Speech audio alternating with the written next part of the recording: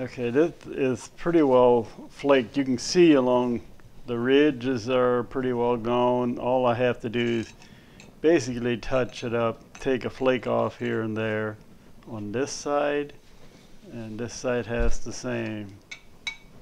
We got all the humps off pretty much, and I may even come back and flake some off on this side. So I'll have to do quite a bit of pressure flaking to get this done. And I wear the glove in my pad thing because it protects my wrists and hands from getting cut.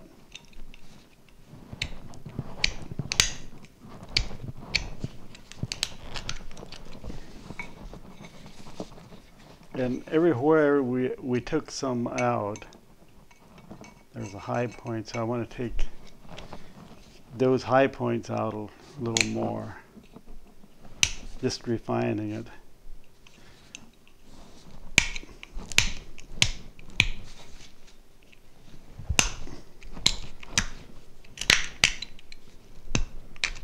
What I'll do is, like here, there's a ridge running here.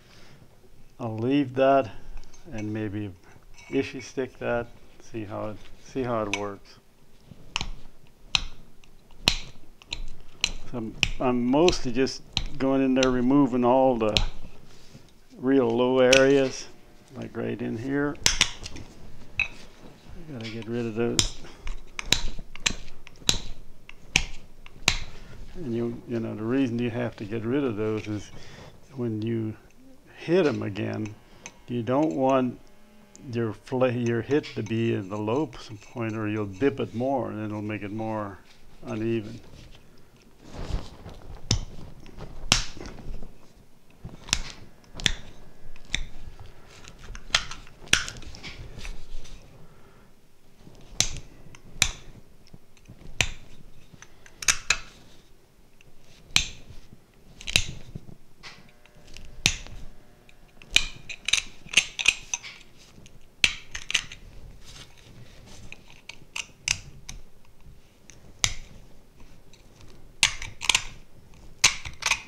This is the most boring part of it. You know, I did that side, kind of come back and do the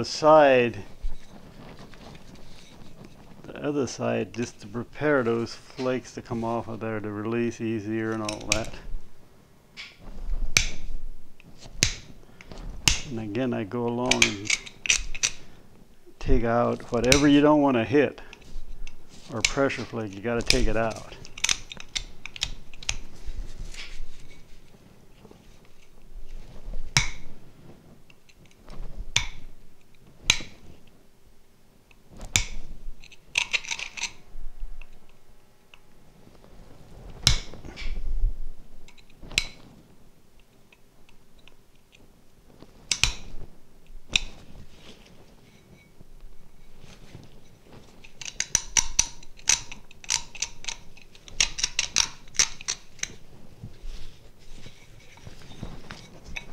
I should have completely taken out when I was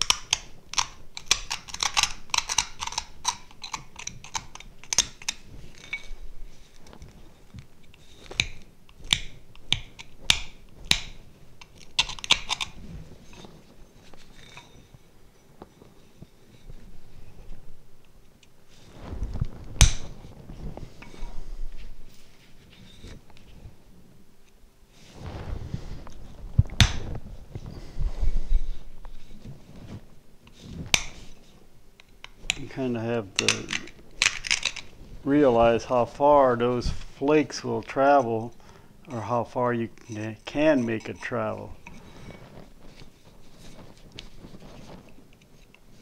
So I use this tool if I think I can push them far enough, and if not, then I have to use the issue stick.